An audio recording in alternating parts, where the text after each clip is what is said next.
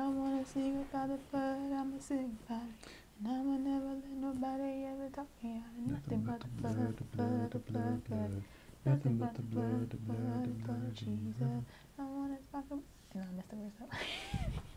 I don't want one shoulder sticking out. I got both shoulders to stick out. So you want both? On one shoulder, alright, whatever. One shoulder's feeling frisky today. We're gonna call it 80s style today. One shoulder. I'm gonna try to look at the camera this time. Look at the camera, babe. I'm gonna try. Right there. I'm trying. Hey everybody, I'm Jalen. And I'm Cacie. And these are the Jalen and Cacie stories. Cue intro. You're my girl, you're the type of woman to make a man get right. You're my world, you keep my mind spinning all through the night. Tom feels like he been getting enough love. Okay, first of all, it's a she.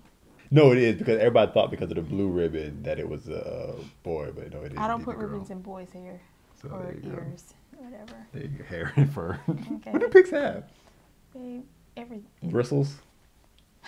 Is that fur exactly? Is it hair or bristles? I don't know. It's hair, babe. We're off topic. Hey, everybody. Animals don't grow bristles. Yeah, they do. What do you think? There's brushes made out of boar bristles. Okay, but it's still hair. But it's their hair. I mean, yeah. We call them bristles. I know, but you only look at all that hair on that pig. More like, look at all that bristles. No. I don't know. Whatever. What's up, guys? So that means you're brushing your hair with hair. Basically. Welcome, guys, to another episode of the Jalen and Cacie Story. We love you. First off, we just want to thank all of our new subscribers. Yes. We got a lot of you new guys. Welcome now. To the fam friends. It wasn't long ago we hit 100. We are well past that now. I don't know where we're at the time that you're watching this video, because these videos stay on YouTube forever. So, but thank you to all of our new subscribers. Thank you to everybody who's commenting. Yes, leave a comment after you watch a video, so that we can interact with you if we so choose. We love your babe, really. Sometimes we don't respond to every comment. Sometimes we're like, hey, we respond to that one. I'm just saying. We love your comments. If we love your questions, so yeah, just drop them below. Do you think, man? My phone will vibrate. So be sure to subscribe if you haven't already. Subscribe to the family friends. Join the family friends. I'm about to say the family and friends. It's not church service. Family friends, subscribe. Join the fam. Be sure to share, like. We find that these videos are really helping a lot of people, so we are just really excited about that. All glory goes to God, of course, because we don't do this in our own strength. Trust me, we're not that eloquent. We are very, very dependent on the Holy Ghost. Very, very dependent on the Holy Ghost. And the second we feel like He doesn't have anything for us to say, we just won't say nothing at all. Just turn these shut it down. Right on off. But we have friends who'd be mad if we stop doing videos, so we believe the Lord will keep giving us downloads of information. So what are we talking about today? Today, I'm going to be. You're going to be. I probably need to go to like a linguist class. Yes, I do. Cause I don't know, but I like the way you talk. I talk kind of country, but not country. I talk kind of a little bit everywhere. I don't know. It's funny to me. Anyways, You should have her say guitar. What? Guitar. Say guitar. No. Say it. She said no country. No. If she thinks about it, she'll say it. No. I say normal. I guess northern. I'm not going to say that word. We were both born in the South, but I talk more northern than she does. Because your family's from the north. Yes, but you say certain words kind of funny to me. Say it. Say no, guitar. I'm not. Leave me alone. Okay. Anyway, sorry. Go ahead. What are we talking about today? Who you going to be helping today? Brothers, men, husbands, I am here for you today. I will be your advocate today. I'm going to sit back and enjoy this one. I am literally going to let you off the hook today. Okay? So sit back and just take it all in. You know, you may not get it after this, but for this moment in time, here's my recommendation. Pause the video and send this link to your wife right now. If you wait till after the video, she may get mad. She'll be like, you're saying all this stuff about me, but if you send it before, you don't know what it's saying. So just send it now and then keep watching. There you go. Okay. I just want to get that little disclaimer. All right. Well, maybe they're watching it together, so. Oh, even better. You spoiled it. Just don't turn over and look at her. Just keep looking at the screen like, yep. Okay. Well, obviously Jalen's going to hop in when he feels so led. But today, probably yesterday actually, because we always try to take a day and kind of prepare our thoughts for our video sessions. But, you guys, we stroll around Instagram and Facebook, and we come in contact with all of the popular memes and sayings and general thoughts and ideas and quotes about relationships and things like that. And for the most part, honestly, there are a lot of good ones out there and encouraging ones, but we live in a society where we want to sensationalize everything, and I feel like it's irresponsible to just throw out quotes to people without any real substance, without really teaching them how to really live those things out, because depending on who's hearing it or reading it, it could cause some trouble. It really can, and stir up some real unrealistic expectations. If you want to learn about proper expectations, be sure to watch our last 2 videos on proper expectations in marriage, because it's so important.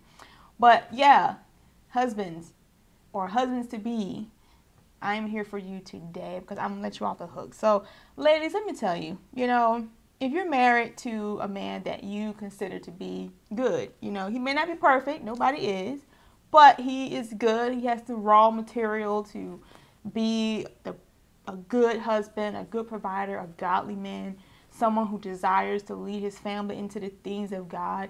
Then you need to really appreciate that you have a man with all the materials it takes to be an awesome man. You know what I mean? So just take a moment to just, reflect on that and thank God for that, because, a lot of people don't have that. So thank God that you have that. Mm-hmm.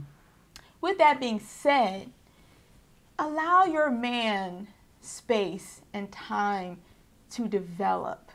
We want that picture book fairy tale husband, the knight in shining armor, 24/7, and he's not able to do that, and I feel for men a lot of times, because when I look at Instagram and I see Facebook posts and things like that, it's like they would be going hardcore about these men. It's like, if he don't answer the phone in 2.5 seconds of the ring, then he's up to something bad. He looking at another woman. Why he ain't paying attention to me? It's like we want so much attention that this man just he can't win for losing, because his phone has to be literally on 24/7. It has to be like embedded in his body. He can't miss not one vibrate, not one ring, or else, it's a deal breaker. And I kind of feel scared for a lot of men out here. I really do, because it's like he literally probably didn't hear the phone. He literally probably, was busy. He might have just been asleep. He probably just tired and had to fall asleep because he's such awake trying to pay attention to you. And he's exhausted trying to pay attention to you. So he's like, man, I can't get a break. And it's like, we're so clingy. Some women are so clingy. Don't get me wrong. I love my husband, and we are each other's best friend, and I would rather spend time with him more than anybody else on this planet. However, there's such thing as smothering. We can smother a person to the point where they just discouraged because they can't live up to your expectations. So allow him to develop and grow. Allow him to make mistakes. He's going to make mistakes. He's not going to always get it right. Your husband's not a mind reader. Tell him what Can you repeat that one? Just one more time for the people in the back. Your husband is not a mind reader, okay? And I have to tell you, even though I heard that prior to marriage, there's something in us. It's like a default miswiring in all women that believe that men should discern what we want. It's because we are looking at them through our ability to discern, because women are normally, have very, what's I'm looking for? Intuition. We're very sensitive, and we can discern feelings and thoughts a little bit better than most men. Or we're more attentive and pay attention to, body language and stuff like that, unlike most men. So we just assume that our husbands should know what we want, especially if you've been together for a long time. And you feel like, well, he should know by now that I don't like that, or he should know by now that this is what I want, or I shouldn't have to tell him that I want this done or this done. But the truth is, you do have to tell them, you really do. And I used to get frustrated because I felt like, well, how many times do I have to tell you to wring the rag out before putting it on the counter? Oh, okay. Pet peeve moment.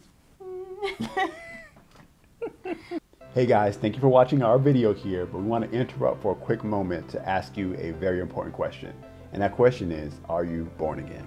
Do you have a personal relationship with Jesus Christ? All the things we share in these videos, you can't do them without Jesus being the foundation of your life and thus your marriage. Not successfully and get the results that we're telling you you can get. Yeah, so we want you to pray this prayer with us. Just repeat after me. Say, Lord Jesus. Lord Jesus. Come into my life. Come into my life. I believe you died for me. I believe you died for me. I believe you rose for me. I believe you rose for me. You shed your blood. You shed your blood. To forgive me of my sins. To forgive me of my sins. So I receive that forgiveness. So I receive that forgiveness. And I repent. And I repent. God the Father. God the Father. Receive me as your child. Receive me as your child. Holy Spirit. Holy Spirit. Come and live on the inside of me. Come and live on the inside of me. I receive this free gift. I receive this free gift of salvation. Of salvation. In Jesus' name. In Jesus' name. Amen. Amen. And that's all it takes. You're a part of the family of God. The ultimate family friends. Yeah, exactly. So if you prayed that prayer, please let us know right now in the comments below. We want to know because this is a personal goal for us. We're going to let you get back to the video and keep learning some more tips on how to save your marriage. My husband, when we first got married, Jalen, oh my gosh, he just came in and he was like, babe, I'm going to clean the kitchen for you. You don't have to do that. And I'm like, what? A man that wants to do domestic duties like cleaning the dishes? I'm all in for that. Praise God. But him and I got two different ways of cleaning the kitchen and washing dishes. So when he started doing that for me, one of the things that really stood out to me is that he'll take the dish rag and he'll wash the dishes, but he'll leave the dish rag just sopping wet and just plop it in the sink. And then I come in the kitchen the next day and it's like sour smelling and it's just annoying. This cold, wet, yucky dish towel. And I can remember just so many times where like, at first I was nice about it. I was like, hey, why are you wringing the rag out? You know, I was trying to be like nice about it. Babe, thanks so much for cleaning the kitchen, but why you didn't wring the rag out, you know? After a while, that first half disclaimer got erased. It was just why you didn't do that. And then, I mean, you know, we were newly married, you know, and I'm trying to be appreciative. He, you know, he did dishes. He didn't have to do the dishes, but he did. Thank you, Lord.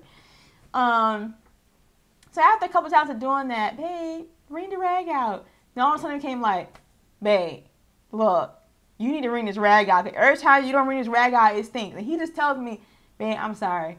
You know, I forgot. You know, and I just kind of overlooked the fact that the whole kitchen is clean, but this sopping rag is just sitting here like an eyesore. And after a while, I mean, I complain every single time. I think one time you probably got kind of frustrated at me, and it was like, babe, I'm sorry. Well, I think what it wasn't so much that you were saying it, but I think after a while, what you began to take away from it was that I wasn't listening, I wasn't paying attention. Yeah. And so it became less of a correction of the way I was doing it and more of an accusation that I didn't care or that I wasn't listening or whatever like that. And you would begin to say things like, man, that always with that situation, but you begin to say things like, you weren't listening to me. And I'm like, wait a minute, don't tell me I was listening. I was listening. That was my pet peeve. I hate being accused of not listening just because I missed something or I forgot it. And what I'll try to make her see is there's a hierarchy of list of priorities in my brain that don't match yours. So it's not that I'm not listening, but it's that all these other things get done first, and sometimes the other things don't get done because either I forgot or I just haven't gotten to it yet. And so that would be a point of contention. And so I'll say from the man's perspective, I think what bothers us is the accusation that we don't care because we missed something. But it's not the case. We missed it for whatever reason that we missed it, but it's not because we don't care. We just are wired differently. Yeah, you know? So, I mean, I got frustrated about it. But after the Lord began to deal with me, and I think I might have heard a message from like Joyce Meyer or something like that, and she was talking about that in relation to her husband Dave, and I was like, you know, Lord, I need to just be more content and just grateful for the fact that he is willing to do this. I didn't ask him to do it. He doesn't have to do it, but he's willing to do it for me, to take the load off of me. So I'm not going to complain about this dish rag not being wrung out. So if I got to come up behind him and wring the rag out, then that's what I'll do. And eventually, you know, he stopped doing that. I mean, every now and then he might throw it in the sink, but, you know, right now, I really don't make a big deal out of it anymore. It doesn't bother me the way it did when we first got married. So what I'm saying is a lot of times we hop on the little things that our husbands are not doing, and we don't appreciate the things that he is doing. And I think it's very important. I know it's very important to uplift your husband and to praise him for the things that he is doing. Like, I make sure I tell him often how thankful I am, the fact that he gets up and go to work every day for us, how much he is developing in the things of God, and the time he's spending with God to make sure that we're on the right track as a family. You know, when he does little stuff, you know, when he buys me a card, or I say, babe, thank you for that, that's what I needed. Or even now, I still thank him for doing the dishes. I mean, he doesn't have to do the dishes. We've been married almost 3 years next month. What? It's a special anniversary video or something. That hit me this morning, waking up, I was like, oh my God, next month. Actually, a few weeks from today. Less than 30 days now. We've been married 3 whole years. Time has gone by so fast. We're going to do some kind of special video, like a live edition or something. I don't know. What should we do, guys? Our anniversary is September 3rd. Yeah, what would you want us to do? What should we do for our anniversary? Yes. Anniversary video. Yeah. Let us know. But anyways, he still do dishes for me. You know, I don't have to do them. I don't. And so I make sure that I thank him for that. Sometimes, you know, I always get the trash out as soon as I want the trash to be dumped. But he does take it out, and, you know, I don't complain, and I don't get angry or mad, because the fact is my husband, he is doing a lot. And his mind works different from mine. And he does have a lot on his shoulders to carry for our family. And I've learned how to sense when he's in that season of development, like spiritually with God, and God's dealing with him with things, or even learn to sense when something's bothering him, that maybe he's working out through his emotions that he hasn't really been able to verbalize just yet. And you got to be discerning. This is where the Holy Ghost really comes in. As a wife, you need to really pray for your husband, because men are under attack on a daily. I mean, we are too, but this is about the husbands right now. Your man is under attack daily. No matter what you think about him right now, you may think that he's not living up to his potential, or he's not interested in life, or he's not interested in doing this and doing that. But understand that he is really under a lot of pressure. The enemy is pressuring him to get off course, because the devil wants to take our men out. Because he knows that if we got a world full of godly men, strong in the things of God, men who are responsible for their families, then there's nothing that we can't do. We're going to put a big dent in the kingdom of darkness if men rise up and be real men. So understand that men are under attack on a daily basis, and especially husbands.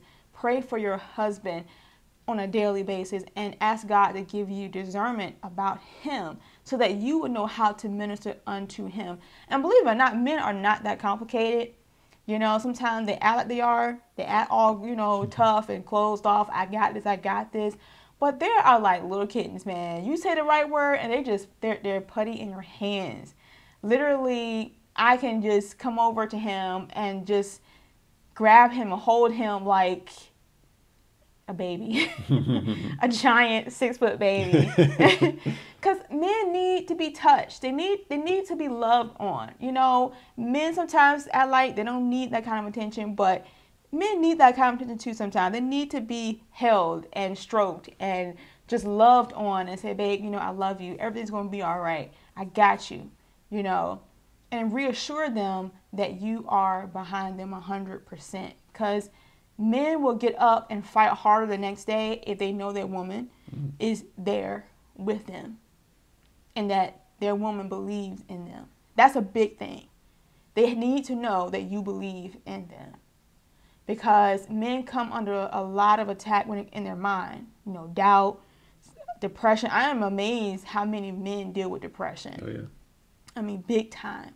And again, because men don't always express themselves emotionally like we do, sometimes they don't always verbalize it as depression, but they come under attack in their mind. Sometimes they feel inadequate. They feel like they can't perform as a good husband. You know, they just feel small sometimes, and because they don't say it, we don't know. So that's where the Holy Ghost comes in, and he gives you discernment on how to minister to your husband. So make sure that your husband know that you believe in him. I make sure my husband know on a regular basis, babe, I believe in you. You're the greatest man since Jesus. You're the greatest thing since sliced bread. Like, you are the peanut butter to my jelly. Like, you are just, you're that guy, you know, and I believe in you, and whatever you need, babe, I'm here for you. And even if it means just being quiet with them. Sometimes he don't need us, our husbands don't need us telling him everything they're doing wrong, pointing out all their flaws. No one needs that. I mean, nobody needs that, you're right. But especially men, they don't want to be told how wrong they are, especially by their women.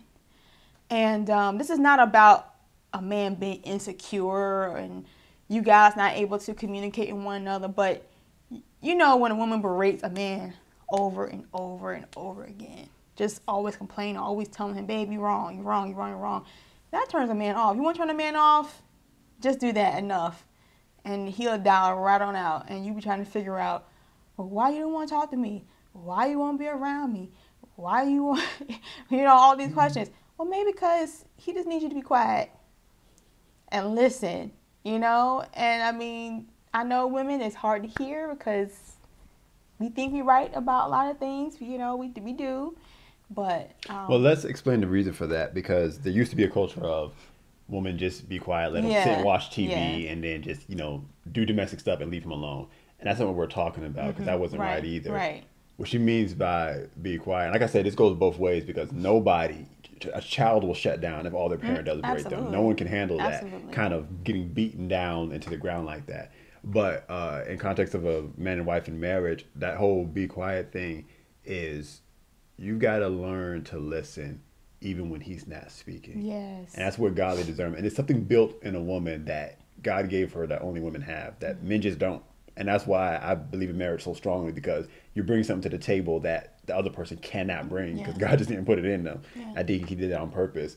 But the ability of a woman to listen to what her man is saying, even when he's not talking. And I think this is a famous saying, I might be butchering it, but you can't listen while you're talking, Yeah. And there's two things that you have to do for a man. And the first one I want to say is this: in order to do any of the stuff that you're talking about, and the reason why so many women might struggle with doing anything you're talking about, is because there's an element of trust missing from relationship in the first place. Yeah. And so if you're suspicious that your man is unfaithful, if you're suspicious that he doesn't love you, that he doesn't care, if you're suspicious that he doesn't even want to be home, if you have all these suspicions, it's hard to do any of this because there's no foundation of trust. So go back and watch some of our other videos first, kind of to get your marriage in it. It doesn't matter how many problems you have in your marriage need to be worked out. This one foundation needs to be clear before you guys can start anything, and that's this: we're on the same team, on the same side. Absolutely. And we both equally want all our problems to be fixed, even if we don't see eye to eye on how to fix them or what the solution looks like. One thing that we came to early on in the middle of our struggles was that we both wanted to come to the same ending, which was a solution for our problems, even if we were at odds about them. So you need that first in order to do any of this. Otherwise, you will constantly be suspicious. And maybe you have a good reason for it, because whatever may have happened earlier in your marriage. But you've got to squash that mistrust if you're going to get anywhere. Absolutely. Okay, so that's number one. Number two is this, and that is that you mentioned about it's kind of like words of affirmation, building a man up. So you may ask, well, how much does a man need? A lot. A lot. Do it every day. Do it several times a day. As much as we claim that men need sex, they need this just as much, if not more, which is to have their woman tell them that you're doing a good job. You may say, well, I don't feel like he is doing a good job. He messed up a lot of stuff. We're going to need to do it by faith then. I'm saying you're going to have to use faith for your marriage here, because your man does need that, and that will build him up. You may say, well, that means he's insecure. That means he has a fragile... as though you want them to be. Like, for real. And you're like, well, does that mean he's insecure, that he has a fragile ego? Well, he might not. But something you got to understand about the makeup of a man. Here's something that society has done to men and women. For men, everything is based on your performance, what you do, what your work is, and how good you do it. Your success is based on your performance.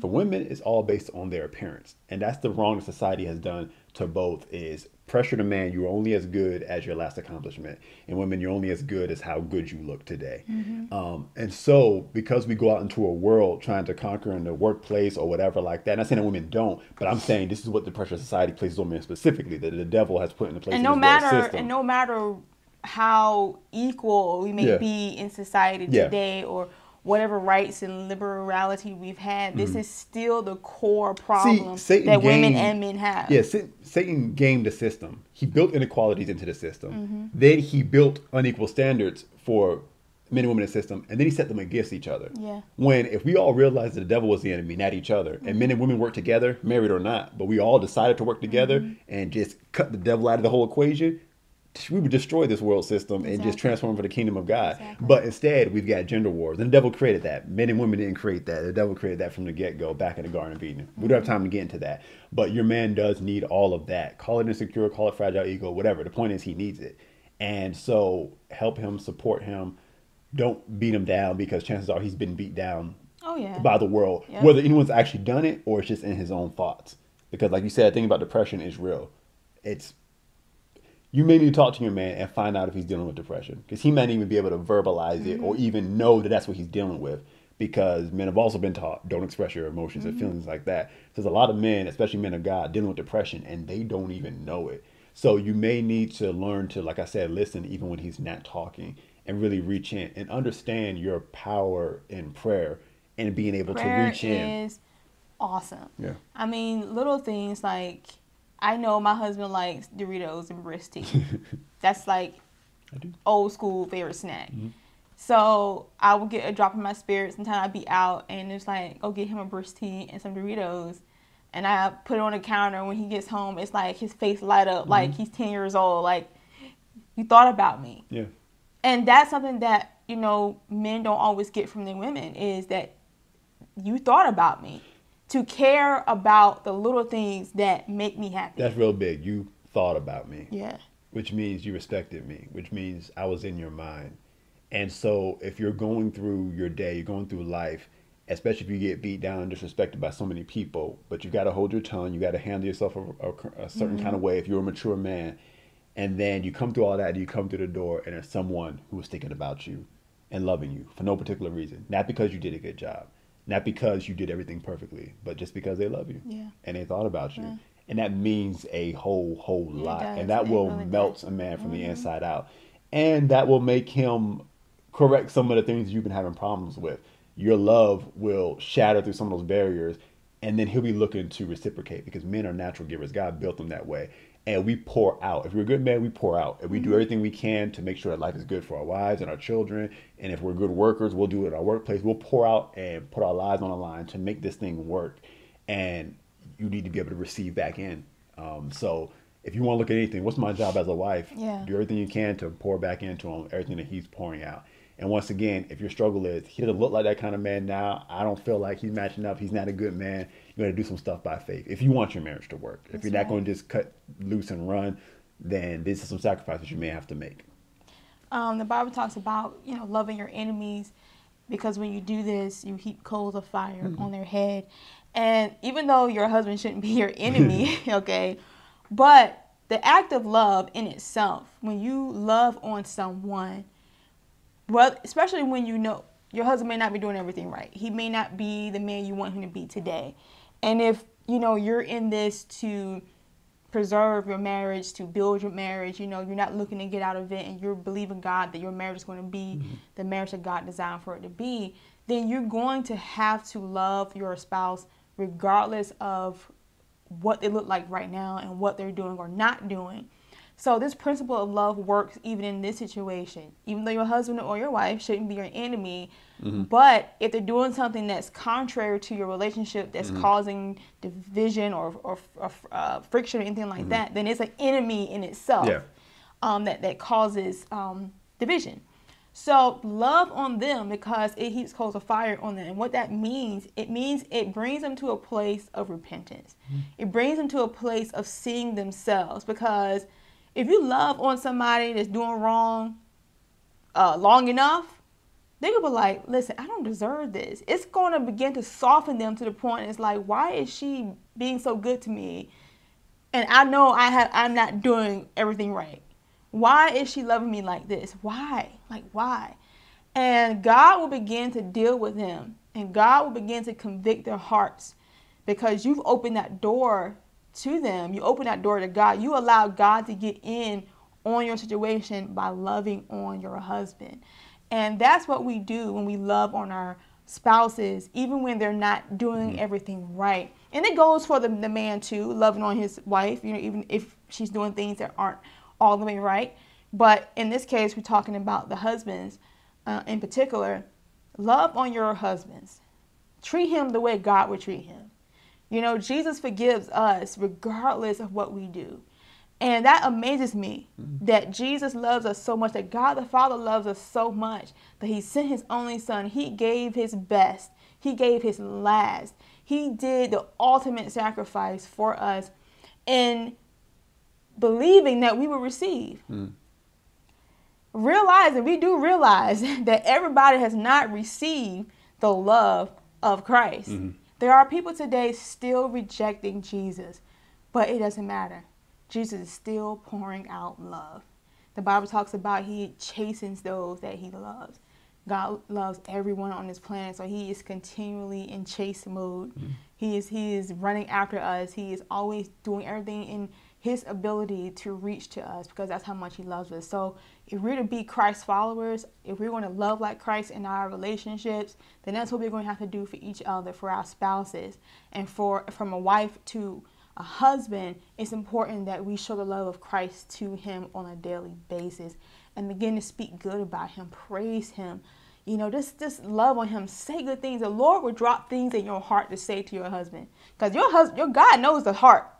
God knows the keys to your husband's heart. He knows how to break them, you know, and God will put things in my mouth to say to my husband to just break him down, to open him up. Now, Jalen's a good husband. I have no complaints in the department of attention. You know, my husband gives me, you know, good attention. But there are things that I know that he goes through, things that I know that he deals with in his mind, things sometimes that he has a struggle talking to me about. And, you know, instead of me just berating him or making him feel small, I get wisdom from God on how to talk to him about these things, how to help him with these things, how to build his self-esteem up. Because men deal with self-esteem issues just like women. It may be different in how they express it, but they deal with it too. And it's important that we build them up. So I just wanted to share that because, you know, men get a lot of flack, man. We put a lot of pressure on them to be perfect. Knight in shining armor. They got to be strong all the time. They can't be scared. They can't be late. They got to answer the phone until my call. They better know what I'm thinking. They better know what I'm feeling. They better know when I'm hungry. You know, you should know what time of the month it is. You should know all these things. There's an app for that. Exactly. Like, you need a wife app so that the app can, like, alert you to all your wife's needs. Like, I've met women, married women, that really put their husbands through, and it's like that man is on edge, because that man feels like anything I do, it might cause us the divorce because she is just waiting, you know, waiting for me to mess up, and that's just not the position that we should put our husbands in at all. Now, we dealt with some, I was term for this, laws of averages here, or majority rules. We understand that some of the things that we said, this is what a man is like, this is what a woman is like. In some cases, it's reverse. Women handle that true, men handle that true. We're not saying that's not true. We're just dealing with the majority here. So if it's reverse for you, the principles still apply. It sure does. Talk about it with your spouse and say, hey, actually, this is more like me. You know, that happens. We've watched videos before, and it was like, they're talking to me, and you were like, well, actually, that's more me than you. And then we talked about it. So calm down if you're like, hey, that's not it. We understand that. We're just dealing with the majority here. That's most people. But the principles still apply. You can still swap it. And for all the women here who might feel a little at this video, don't worry. We're coming back next week with Give Your Wife a Break, in which I will be being your advocate, lovely wives. And so you can send that video to your husband. So next week we're coming back with that one. But thank you for watching this one and making it through this video. We really do appreciate you. As always, if you watched it to the end, raise your hands in the comments, okay? Because we love it when you guys watch our videos to the end. And leave your comments. I don't know, we're making some interesting ones this time, but hey, it's all in love. So make sure you subscribe, hit that notification bell so you can come back for next week on how men need to give their wives a break. We love you guys. We'll see you next time.